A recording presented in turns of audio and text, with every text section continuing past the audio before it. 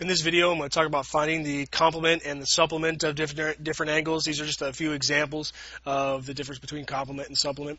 Okay, so first off, I want to go over real quick just the vocabulary complement and the vocabulary supplement. Complement, now when you say complement and supplement, you're talking about angles. Okay, we're talking about the plural form, angles.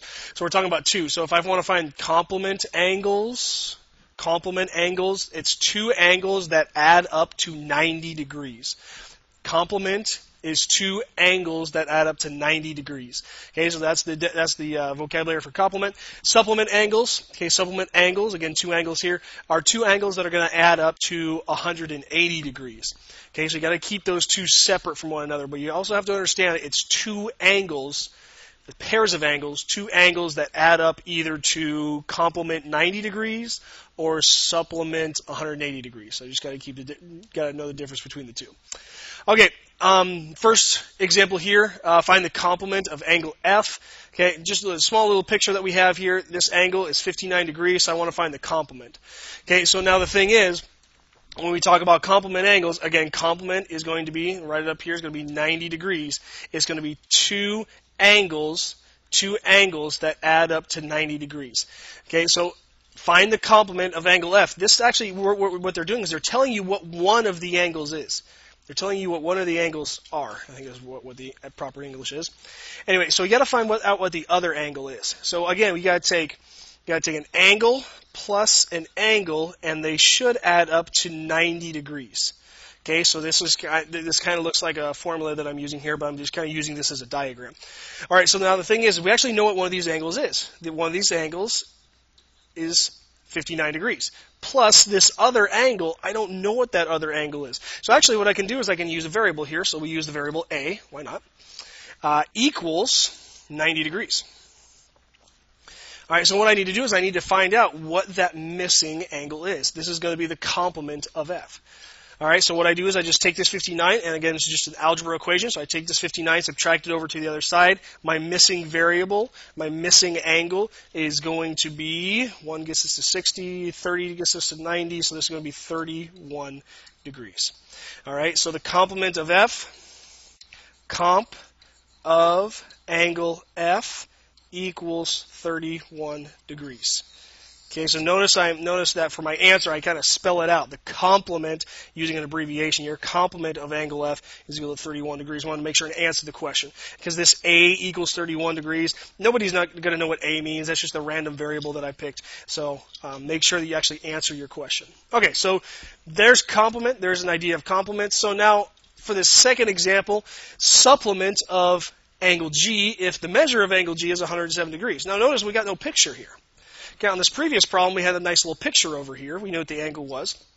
But what this problem is designed to tell us is that you don't necessarily need a picture to find out what a complement or a supplement is. So supplement are two angles that add up to 180 degrees. So again, I have kind of like last time. I'm gonna start with kind of a scaffolding for my equation. So I have an angle plus an angle is going to be equal to 180 degrees. Now, if I know what one of those angles is, angle G is going to be 107 degrees. So just like last time, 107 plus some angle, we'll call it B, is equal to 180 degrees. So what I want to do is I want to find that missing angle. Now notice here I'm using a couple of different variables. I'm using A's, I'm using B's. It doesn't really matter what variables you're using. I'm just throwing in variables because that's what a variable is. It's an unknown. It could be a lot of different numbers. In this case, it's only going to be one number. But you can use whatever variables you want to. So I'm just throwing in variables because this is my missing angle. Right here, that's my missing angle. I want to find out what that is. All right, so just like last time, I'm going to solve this like I would in any algebra equation. So 107, subtract that over to the other side. That's going to be 73. So in this case, the supplement, abbreviate supplement, S-U-P-P, supplement of angle G is 73 degrees. equals 73 degrees. There we go. All right, and again, make sure you answer the question. Just don't give any of your teachers B is equal to 73 degrees because that makes no sense. There's no B in this problem. Okay, that doesn't make any sense. So make sure you actually answer the question. All right, down to our third and final example. Let me change colors here a little bit so we don't mix these together. All right, so the supplement of angle x. Find the supplement of angle x. So just like the last two angles that add up to 180 degrees. Now, when I look at the picture of this one, I get an expression, 7a plus 10. What is that? It doesn't really matter. It honestly doesn't really matter. It could be a number like it was for these last two, or it could be a variable expression. It doesn't really matter. Okay, now these type of problems tend to confuse students because, as we'll see here in a little bit, you're not going to actually find a final answer. You're not going to find a nice clean number like 31 or 73. You're not going to find that. You're going to find something a little bit different. And that, on the other hand, for students is kind of confusing because usually in mathematics you find one nice, neat answer. And in this case, you're not really going to find a nice, neat answer. Okay, but anyway, we're going to do this just like we did the last problems. Supplement is an angle plus an angle, and when you add them together, you get 180 degrees. Okay, just like last time. Okay, so now what I'm going to do is I actually know what one of those angles is. One of those angles is 7a plus 10. 7a plus 10 plus, I don't know what the second angle is, so I'm going to use an x this time. So a variable x this time. Okay, so I know what one of the angles is 7a plus 10 plus the second angle, which I don't know, I'll just keep it as x. If I add those together, I should get 180 degrees, again, because they are supplement angles. Okay, so now, again, I'm just going to solve this just like I did just the rest of them. Now, if I look at the other problems, the unknown that I had, all I did was I got that by itself, and I basically got my answer. So in this case, the A, got it by itself, I got 31. Over here, the B I got B by itself, and I got my answer. I'm going to do the exact same thing here, which again is going to be a little bit confusing because we have this other variable. We have an A over here. Okay, but again, don't worry about that. I'm trying to figure out what this missing angle is. This doesn't matter over here. This A doesn't matter. I only care about this x. This is the missing angle. This is the supplement of angle x. That's what I'm looking for.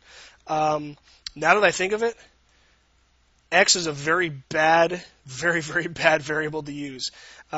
So in this case, I'm actually going to go backwards. I'm going to backtrack just a little bit, and I'm going to get rid of this x, and I'm going to come back and let's not use x. Let's use z. Okay, so my apologies there. I should not use that variable x because you might mistake it for this angle here, which it's not. So I'm going to change that around a little bit. But again, same thing. First angle is 7a plus 10. The second angle, I don't know what it is, but when you add them together, you do get 180 degrees. I want to figure out what this angle is, so I have to get this one by itself. So this 7a plus 10, I'm going to subtract both of these over to the other side. So z is equal to 10 subtracted over is going to be 170. 7a subtracted over is a negative 7a. And then that's it. These two, that's a number and a variable. They're not going to combine, so you can't combine those two. Don't try to bring them together. And that's basically it. So just like the rest of them, just like my last two problems, the supplement, using a little bit of abbreviation here, the supplement of angle x is 170 minus 7a degrees. Well, parentheses degrees.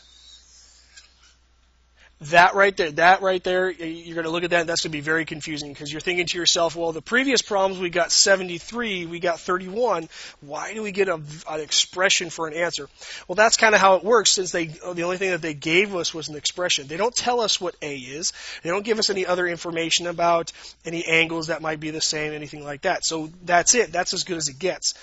And that can be a little confusing for when you see that for the first time, but just remember that I just need to solve for this angle right here. So I name it whatever you want to. Don't name it x like I did. So angle z, I need to find out what that is. So solve for that, get everything else on the other side, and then that's what the angle is going to be. If you happen to figure out what A is, if you happen to figure out A is 12 or 52 or whatever it is, then you can very easily plug that number in and figure out what the supplement is going to be. But in this case, we're just going to leave it just like that. Okay, so hopefully those 3 examples helped you out with the difference between complement and supplement. Just to rehash a little bit, complement is when 2 angles add up to get 90 degrees, and supplement is when 2 angles add up to get 180 degrees. So you know the difference between the 2. Hopefully these couple of examples helped you understand the difference between complement and supplement angles.